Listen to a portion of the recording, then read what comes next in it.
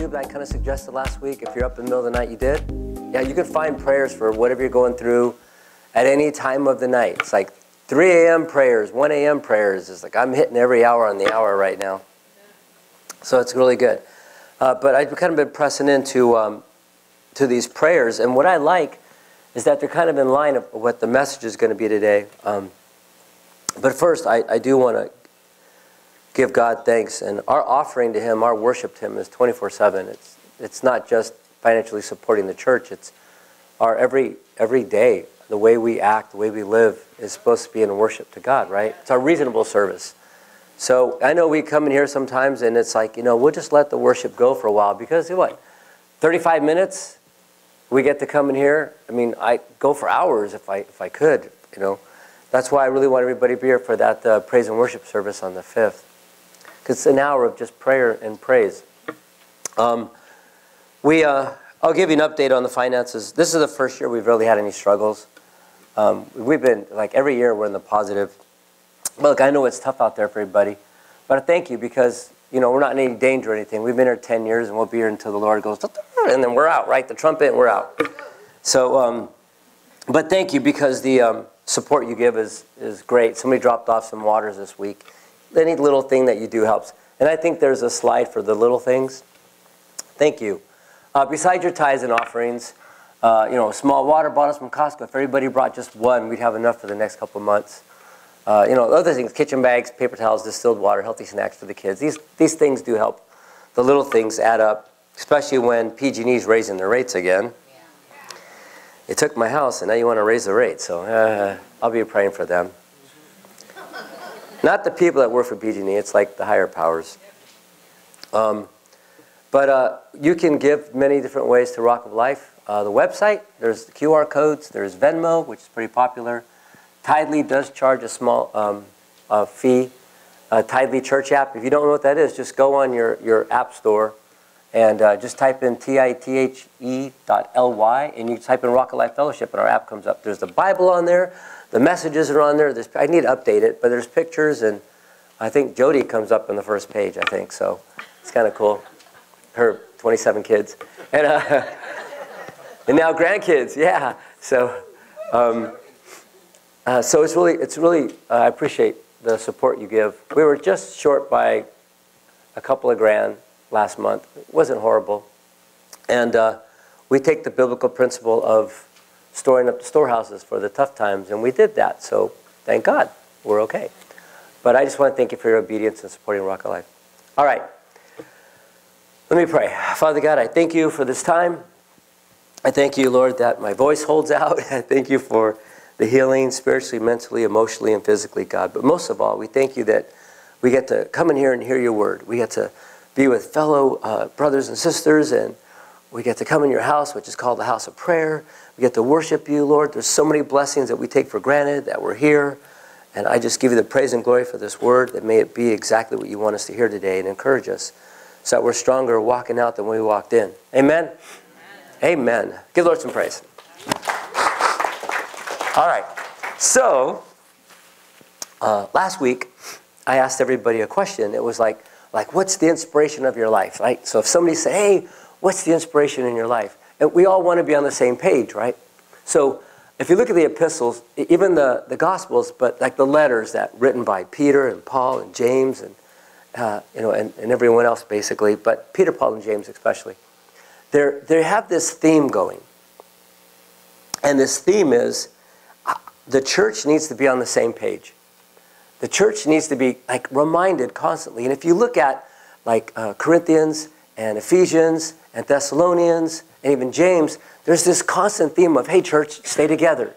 Stay focused. Separate from the world. So there's a lot of repetition about warnings about false doctrines and people that might come in your church and try to separate you and lay down some false facts and distort who Jesus really is. And they're especially always telling us, stay focused. Stay in unity. Be aware. Separate from the church. Don't be deceived. And that theme runs constantly through the New Testament. You think they're trying to tell us something, right? It's because we need to be unified as a church. We need to be on the same page. So when I asked last week, what inspires you and who inspires you, That way, we can all collectively say, you know what, I'm inspired by the Word of God. I'm inspired by the Holy Spirit's move in my life. The way He lays out the Word and He reminds me of things so that we can be unified. So the focus again is, and I know it sounds basic at times, but sometimes we need to really dig deep into the basics of what the Bible is trying to tell us. Especially during the podcast that we've been doing lately, and you read the news, and there's so much division. There's so much hate. There's so much lies. There's so much people that have obviously decided not to follow God, and they're living it out. There's such great division. It's getting more evident and clear. The more I read the news stories, I'm reading even more news than I did because I want to know what I'm talking about. People are refusing to honor Father God. They will not follow Jesus. And they'd rather lead themselves through life and be their own God than have the Holy Spirit lead them. And you could just read it. You can see it. I mean, I experience it when I go out. Just try driving around Chico. Oof, right? Unfortunately, too many people are rebelling against the Creator. I have a couple scriptures for you. Revelations 4:11 says, "You are worthy, O Lord, our God, to receive glory and honor and power. For you created all things, and they exist because you created what you pleased." And Romans 1:20 says, "For ever since the world was created, people have seen the earth and sky. Through everything God has made, they can clearly see His invisible qualities, His eternal power, His divine nature. So they have no excuse for not knowing God." Yet, a lot of people do. That's also a really big challenge to the believers. We're not supposed to be like the world. We're not supposed to act like them, talk like them, be like them. It comes down to awareness of God, but people are still denying the truth. People can't see that this world, it's not it. This is temporary. It's not about this world. So if we were going to ask you a question like, what is like the main thing in your life that how you live? How do you live your life? That's going to be the question for today. So we can all be unified. How do you live your life? What is your life about? What is our role as believers when we come across people that just flat out deny God? They don't care. It's a bit of a process, but let me go through this a little bit. In Matthew 22, the Sadducees, they tried to trap Jesus, saying that it was that they didn't believe He was the Messiah. So they try to trap Him. And they always do in those gotcha questions. You ever see the news nowadays when they're interviewing somebody, it's always kind of a gotcha question? They try to do the same thing to Jesus, trying to get Him to contradict God's word, and it failed. So the Pharisees gave it a shot. In Matthew 22, 37, 40, Jesus is asked, what's the greatest commandment? Jesus said to him, and we should all know this, "You shall love the Lord your God with all your heart, all your soul, all your mind." This is the first and greatest commandment. And the second one is like it. "You shall love your neighbor as yourself." On those two commandments hang all the law and all the prophets. God bless you.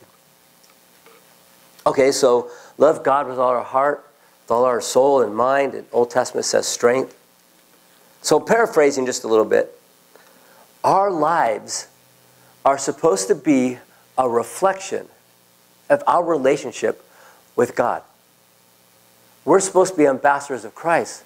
When people see us, how we act, how we talk, how we walk, how we interact with people, they should see a reflection of our relationship with God.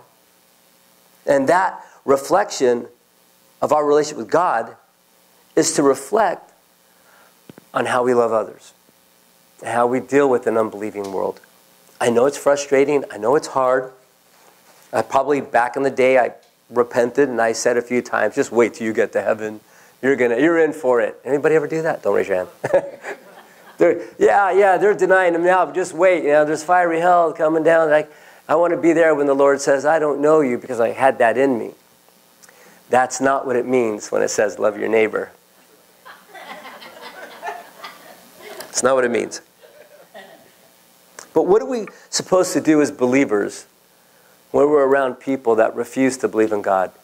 And we even have loved ones, family members, friends, and as much as you love them and you talk to them and you tell them the truth, they just look at you and go, no. What are we supposed to do about that? Matthew 28:19-20 says, therefore go out and make disciples of all nations, baptizing them in the name of the Father and the Son and the Holy Spirit. This is Matthew 28. Teach these new disciples to obey all the commandments I've given you. And be sure of this, I am with you always, even to the end of the age. There's a lot about obeying the commandments there. See, the challenge is, that's important. The reason why it says, teach these new disciples to obey all the commandments I've given you, is because he's telling us the reflection that we have and how we honor God and how we live our lives is going to make a really big difference when you try to go out and make disciples. I just flashback. I remember working in nightclubs, and I'm like 20 years old, 22 years old. I'm working in nightclubs in that environment, not really being a godly person, but yet talking about God. People must have thought I was just a hypocrite. You know, just because of my lifestyle at the time.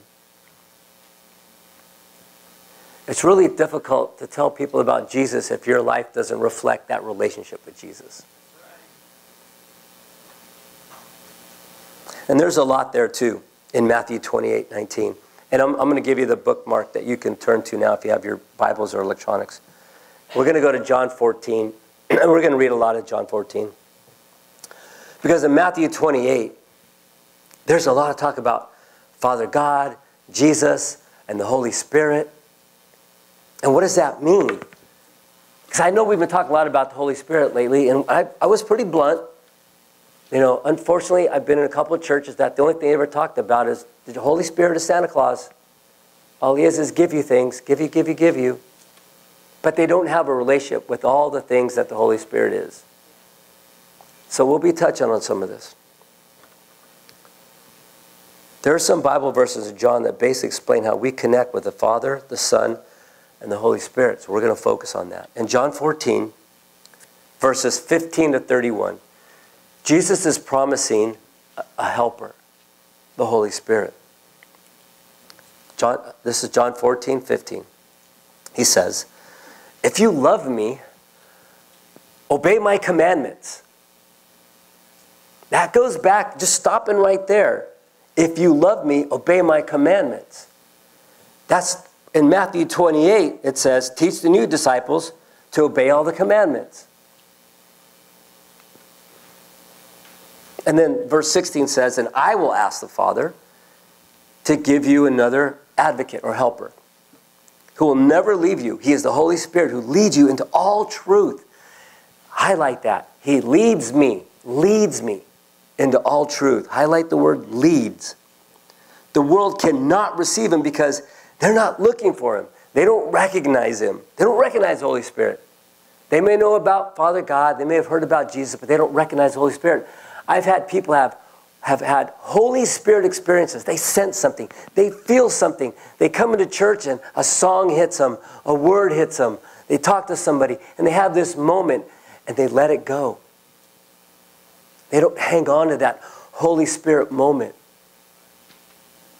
The world cannot receive him because it isn't looking for him and doesn't recognize him. But you know him because he, underline the word, lives. He lives with you now and later will be in you.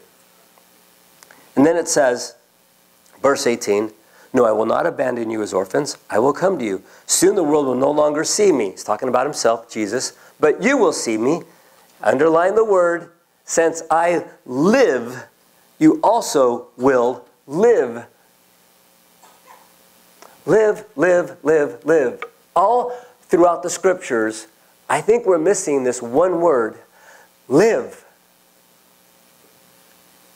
When I'm raised to life again, you will know that I am in my Father, and you are in me, and I am in you. Those who accept my commandments, again, and obey them are the ones who love me. And because they love me, my Father will love them, and I will love them, and reveal myself to each of them. Judas, not Iscariot, but the other one, it's Thaddeus actually, said to him, Lord, why are you going to reveal yourself only to us and not to the world at large? That's a good question. Why are you revealing yourself to the believers and not the unbelievers? Jesus replied, all who love me will do what I say. My Father will love them, and he will come and make our home with each of them. Here we go.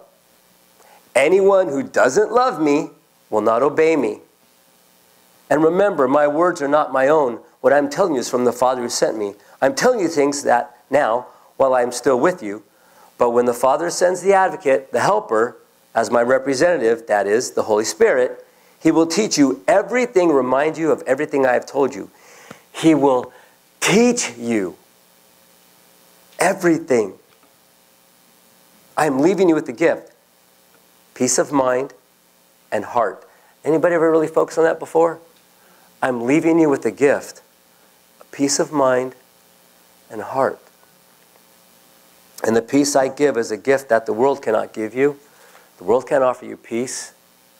They can't offer you a true heart. So don't be troubled or afraid. It seems pretty obvious. God's mentioning quite a few times that people are going to deny him. They're not going to love him. And that we need to strive to love God. And we show that love by keeping his commandments. And we do this for his glory. We'll be given a lot of pushback when we try to tell people about Jesus. I watch a lot of the evangelists and the guys that go out to, guys and women that go out to colleges and these events where they're answering questions from people that are atheists. And they're pretty tough questions. There's a lot of persecution. They're not really nice at times, but we got to love them even more. People get up there, if God's so great, why does he have all these diseases? And if God's so great, why is all these wars? And they blame God. They blame a God they don't believe in, that they say doesn't exist. If God doesn't exist, all the troubles that we have, it's our fault. And God does exist, and guess what? It's still our fault. Loving people isn't always easy. I'm going to get to the point in a minute. 1 Peter 3:13. 1 Peter 3:13. Now, who will want to harm you if you're eager to do good? But even if you suffer for doing what is right, God will reward you for it. So don't worry or be afraid of their threats. Instead, you must worship Christ as Lord of your life. And if someone asks you about your hope as a believer, always be ready to explain it. But do this in a gentle and respectful way. Keep your conscience clear. Here's a big line coming up pretty soon. If you have a highlighter, you remember really well. Then if people speak against you, they will be ashamed when they see what a good life you live. There it is again. Because you belong to Christ. Remember, it is better to suffer for doing good, if that's what God wants, than to suffer for doing wrong. Start paying attention. When we read Galatians, Ephesians, Corinthians, Thessalonians, James, start noticing those words, life and live. They're everywhere. The challenge God's trying to tell us a lot of times, and it seems really basic, is how are you living your life? What do you live for? So I'm going to bring it into focus now. As so many people in the world pull away from God, we're to draw near to God. It ain't always easy because there's a lot of tough times we go through. I get it. But the tougher time is, the more we have to press into our relationship with God. Evaluate how we're living our life. 3 reasons why. Because it matters to God how we live our life. It matters to ourselves and to the people around us. How we live, how we address this world and their unbelieving and their persecution and They're walking away from God.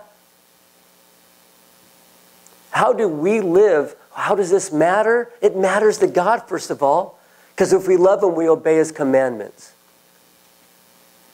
It matters to ourselves because it's our testimony. It's how we affect people. It's whether or not we feel ourselves full of faith or are we filling ourselves full of fear. And the people around us, they see this.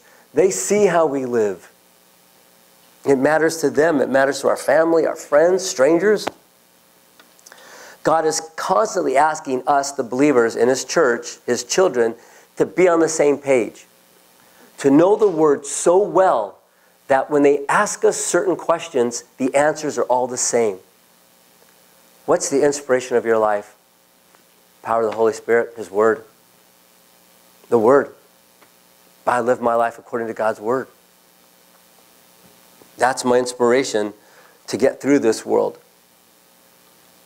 We're to be unified as His people and separate from the world, not to let any of those influences seep into our lives and mess stuff up. It disturbs our dedication to God, our relationship with Jesus, and how we live, led by the Holy Spirit. And Peter is saying that how he lives makes a difference not only to us, but the people around us. He's not saying, hey, protect your testimony. He's saying, hey, by the way you live and how you conduct yourself, people are going to come up to you and ask you, what's the reason for your faith? This isn't a verse in 1 Peter where he's saying to go out and make the disciple part, where you walk up to somebody and say, hey, can I tell you about Christ? Can I tell you about Jesus? No, this is a section that says, hey, you live in a life for Christ. People are going to ask you, hey, what's different about you? How are you handling that disease? I don't get it. All the stuff you're going through at work and financial problems, how are you why do you always have this joy? People are going to ask you why you have faith, and are we ready to answer? Sometimes we're not. It comes out, no offense, it just comes out shallow. Oh, I just put my faith in God. What does that mean? It says, explain the reason for your faith. It says, always be ready to explain it. Don't give them a sound bite. Don't just say, oh, I'm a Christian. What does that mean? So I just noticed, at your job, there's a lot of problems, a lot of work and all that, and everybody's always kind of, treating you kind of rough and all that because, you say you have faith. How are you handling it? How do you do that? What keeps you going? Well, I'm a Christian. I go to church. Be ready to explain it. And I'm actually going to give you 3 things that we all should be on the same page about. So we're going to go deeper on what it means when Peter says others will be ashamed when they see what a good life we live. We're going to go through that too. Not only are we called to share the gospel verbally, we're to live out the gospel. Because sometimes people see you more than they hear you. We may think that standing on the corner and shouting, you sinners, you're going to burn, may be a good idea sometimes. Somebody on the podcast a couple weeks ago said that the time for hellfire and brimstone messages is over. I don't really believe that because it's how you do it in a gentle way. I can definitely tell somebody, hey, look, here's your 2 options. You can spend eternity with God or you can spend eternity without God. But let me explain what that means. It means this eternal fire that's never quenched. It's this eternal anxiety and stress and, oh my God, what did I do, Lord? I had this chance. People told me I did the gnashing of teeth and anxiety, and you're just going, oh, what have I done? And nobody's going to tell you it's going to get better tomorrow. Nobody's going to tuck you in. The sun doesn't come out tomorrow. None of that stuff's going to happen. Nobody's going to tell you it's going to be better. Just don't worry. It's not like that. You have eternal separation from anything that's good. Eternal separation from God. That's hell. God sent His Son to save you from that.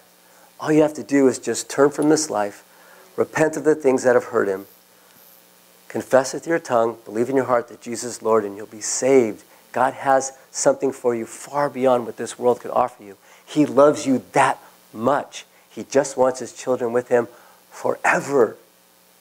That's pretty hellfire and brimstone there. So let me give you a few things. Even if you don't go out evangelizing, even I've had some people tell me, I'm just not an evangelist. I'm not comfortable sharing my faith. Okay, so you don't do it verbally. Here's the question. How are you living your life? What is your life about?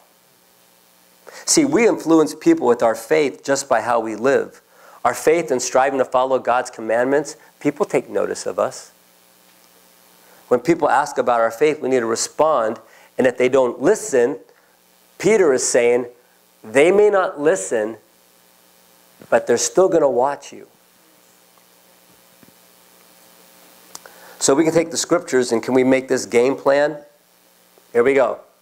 3 things. Write it down, bookmark it, highlight it. 3 things. When people ask you, how are you living your life? I don't get it. We honor God. We honor Father God. We follow Jesus. And we're led by the Holy Spirit. I think there's a slide for that. Thank you. We live our life by honoring God, following Jesus, and we're led by the Holy Spirit. Those are the basics. It's that simple. Now, there's lots of details in there. But that's it. We want to live our life honoring God, following Jesus, led by the Spirit. I'm going to give you the Bible verses. Honor God. Psalm 86:11. Teach me your ways, O Lord, that I may live according to your truth. That I may live. There's that word, live. According to your truth. Grant me purity of heart so I may honor you. Remember when the word says he's going to grant us peace and heart? Grant me purity of heart. That means, Lord, let my desires, let my feelings, everything I do, lead me in a way that I honor you. That I live my life with a pure heart. That I don't live with a bunch of regrets and sin. I want to turn away from the sin. I want to repent. And I just want this pure heart that the only thing I want to do is just love you and worship you. So I honor you. Follow Jesus. Colossians 2:6. Colossians 2:6. So if you're on Facebook and you're watching, it was Psalm 86:11 and Colossians 2:6 to follow Jesus. And now, just as you accepted Christ Jesus as your Lord, you must continue to follow him. Let your roots grow down into him and let your lives be built on him. Then your faith, did you notice that word? Lives? Then your faith will grow strong in the truth you were taught and you will overflow with thankfulness. There's definitely a pattern here. Over and over in the letters, you're going to see that word, how you live, your life, your life, your life, how you live in your life. When people see how you live, they're going to come and ask you about it. How you live honors God. How you live shows whether or not you follow Jesus or not. Be led by the spirits, the third one. Galatians 5:16-18. Obviously, these aren't the only scriptures, but these are the 3 ones that I know God wants us to focus on. Galatians 5:16-18. So I say, let the Holy Spirit guide your lives, so you won't be doing what your sinful nature craves. The other pattern in this is that how you live your lives, honoring God, following Jesus, being led by the Holy Spirit, starts to show the separation we're to have from this world. When it says, obey God's commandments, not the demands of this world, right? So do what pleases God, not what pleases your flesh, not your sinful nature. Separate. All 3 of these Bible verses state how we are to live. And those 3 things that we're to strive for every single day. If those were the 3 things that we could all say to people when they ask us how you live, that opens up a whole new conversation. Rod, so all the stuff you're going through at work and, leading prayer on calls that you never thought you'd do before, right? People ask you, Rod, how are you getting through all this stuff at your job and all? Well, first of all, I live to honor God. I follow Jesus. And no matter what happens at work and the tough times, I'm being led by the Holy Spirit. Wow, that says a lot. That opens up a great conversation. It builds your Christian character and your integrity. I'm going to tell you a couple true stories. I might have said this once before, but bear with me. A couple of true stories. People see how you live, especially when you're a pastor. This didn't happen to me, but true story. There's this pastor. He takes over a church. It's a new church. He's only been there a couple, 3 weeks or so. And he's starting to meet his congregation. He gives a couple sermons. He's preaching about integrity and character. And during one of the weekdays, he goes into a store to buy some groceries. And he's in the store. He just comes up a couple of bags, goes up to the checker, pays his money. He gets his change back. He starts walking back to the car, and he's putting his change away, and he looks at it. He goes, "Oh, there's an extra 20 here. They gave me back too much money." He walks back into the store, walks back to the cashier and says, hey, excuse me, I'm sorry. You gave me an extra $20 on accident. And she looks at him and goes, "No, I didn't." He goes, "Yeah, you did. I got the receipt. I saw it was obvious. You know, I gave you like 40. You gave me back 20-something. She goes, "I didn't give you that 20 bucks on accident. I gave it to you on purpose." And she said, "You know, I was in your church last week. I recognized you. I wanted to see if you practiced what you preached." True story. You know, he was going, "Thank you, Lord." You led my life, Holy Spirit. People will notice how you live. He honored God by being a faithful servant. He followed Jesus by having that integrity and having that ambassador of Christ feeling. And he's led by the Holy Spirit to do the right thing, to live in truth. This happened to me. I was in Subway a few years ago, and same thing happened to me. I got a sandwich. It must have been 10 years, because I haven't been to Subway in a long time. But they gave me an extra $10. And it was really busy. I mean, it was really busy in there. And you could tell that the cashier, she was really flustered. She's kind of stressed out. She's like, only 2 people, that's really crazy. So she gives me the money, and I went, "Oh, this is too much money." And as soon as she gave me the change, she walked away. "Can I take your order?" And she was really busy. So I looked at her, I said, excuse me. And she didn't really listen to me. I go, "Excuse me." And everybody's looking at me like, "Oh, what do you want? We're trying to get an order." And I said, "You gave me $10 too much." And everybody in line, all their heads at the same time went, they were shocked. "Oh, I would have kept the $10. I could hear it." You know? And the girl goes, oh, thanks, I'm sorry. Here's the thing about it. They were shocked that I said, "You gave me $10 too much." So, but people noticed that reaction. They noticed that you live your life according to God. It was a testimony.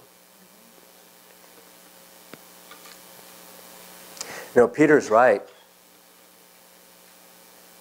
People probably notice how we live much more than if you don't really have the comfortability to talk to somebody about Christ. I went to a restaurant with a pastor a couple of weeks ago, another pastor in town, and we were about to say grace, and he looks at the waitress. He goes, "You know, we're about to say grace.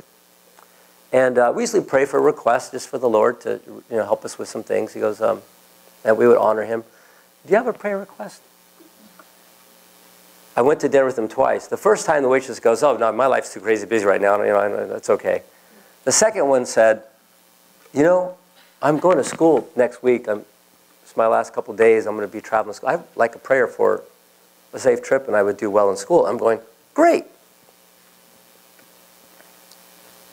So if you don't have that, and that you're uncomfortable with that, we should probably learn to be. But if you don't, be very conscious of how you live your life.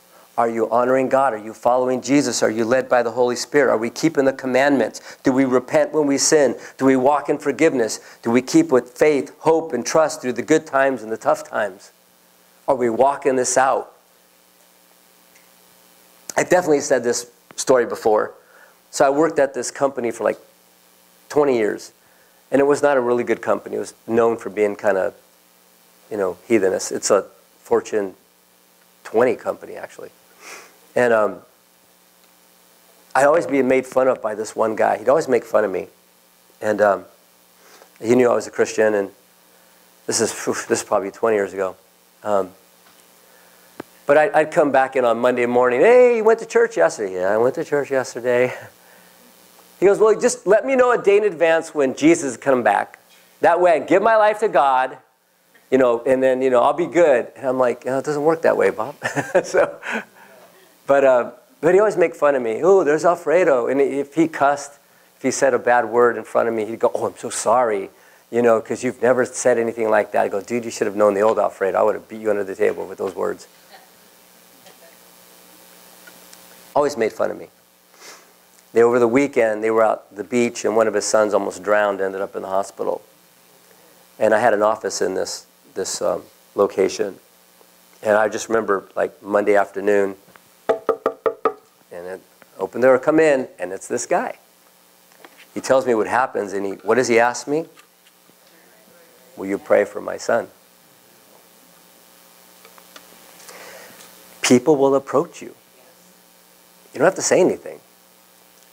But there's a little conviction here. Are you approachable? Are we approachable with our faith? Are we honoring God, following Jesus, being led by the Holy Spirit? Because it needs to be on top of our mind. This is how we live. This is it. This is how we live. By the way, just on a side note, following somebody nowadays has a whole different meaning with social media, right? I did this a few years ago, and I did it again last night. I looked on Facebook. I only really post things on Facebook. You guys see my Facebook. Church, family, old pictures. I stopped doing all the other posting because it does just get you in trouble. I thought I'd type in Jesus to see how many followers Jesus has. I know he had 12. But I looked up Jesus, and I looked at all the different Jesus, Jesus Christ, Jesus Savior, and I kind of X'd out the ones that were like the wrong Jesus, But the one I found the most was Jesus Christ Savior had 3.7 million followers. Some of the other Jesus had like 50,000, 100,000, total maybe 4 million followers on Facebook for Jesus. Taylor Swift has 80 million followers. Do you know anybody know who Cristiano Ronaldo is? Yeah. Soccer player? He's the leader. 170 million followers. Jesus gets 4. You think the world's following the wrong people? I'm going to give you a little bit of detail, then I'll close up. We must have this awareness 24/7 that we are called to honor Father God, follow Jesus, and be led by the Spirit. If you go to the next slide, it's going to give you some detail. There you go. Here's some detail. Honor Father God. Obey His commandments, because that's what it says, so that we please Him, not ourselves. And then it says in these scriptures that I read that we do good works for His glory, not ours. When I gave the $10 back, I go, yeah, I'm so honest. Here's your $10. You know what ruins it when stuff like that happens? I see people, they go, I could have kept that. They say things like that. The other day, my mom and I went to, where did we go? Jack in the Box. They accidentally gave us 2 tacos extra. I think it was an accident, yeah. I don't think they did it on purpose, otherwise I'm in trouble. But we get all the way home, and I'm going, this doesn't sound right. It's at least 1 extra taco. And I asked my mom, should I drive back and take it back? I kind of didn't know what to do. But I was thinking, it's one of those things where you look at this, and whenever I've had this experience, and I've seen people, they will quickly say something that ruins it. I could have kept that $10. I could have kept the $20. Or they bring glory to themselves. Yeah, I worked really hard for that award. Kind of stuff like that. The other thing is we got to fear Him with awe and respect, realize His power and majesty. I'm not afraid of God, but I fear Him. I don't want to disappoint Him. I don't want His wrath. We're going to get judgment, but I don't want the judgment where He pulls the lever. Sorry, I don't know you. I don't want, that's not the judgment I want. I know that was weird, sorry. I don't think he really has a lever, though. Yzma from the Emperor's New Groove had a lever. Okay. Okay, last few things. Follow Jesus. We got to know who Jesus is. We got to grow in our love for Jesus. I know you guys read the Word, get to know Jesus, take on His characteristics, and love other people the way Jesus loves us. Be led by the Holy Spirit. Produce the fruit of the Spirit. It's in Galatians 5. If you don't know, it's in Galatians 5. It basically says, hey, don't walk the way the world does. Don't walk with hate and anger and jealousies and revelries and fits of wrath and sexual morality. Don't walk like that. Walk the way the Spirit wants us to walk when we're led by the Holy Spirit. And then you read the fruit of the Spirit. You got to feel that conviction of the Holy Spirit. I used to just walk through my life and not really think of how I was grieving the Holy Spirit with some of my decisions. I just go through life. It's just me. But now it's like, you do one little thing, you're like, oh, you get that little conviction. I go to the banks, and they'll give me a pen to sign my check. I make sure I go, and here's your pen. I'm not taking your pen. It's like, I didn't even want to steal a pen. And have the discernment or the godly judgment in the decisions we make. When you have a big decision to make, ask the Holy Spirit to lead you and guide you, because that's what the Scriptures said that we read. And the Holy Spirit will teach you, right, the things you've learned. This final thing, let me close with this. We need to reach a point in our lives where we make a decision with great intent, with direct actions. Paul writes in Colossians 2, and we read this last week, I want you to know how much I've agonized for you and your church at Laodicea. This is Colossians 2, 1 through 10. And for many other believers who have never met me personally, I want them to be encouraged and knit together by strong ties of love. He wants unity in the church. I want them to have complete confidence that they understand God's mysterious plan, which is Christ Himself. In Him lies hidden all the treasures of wisdom and knowledge. I'm telling you this so no one will deceive you with well-crafted arguments.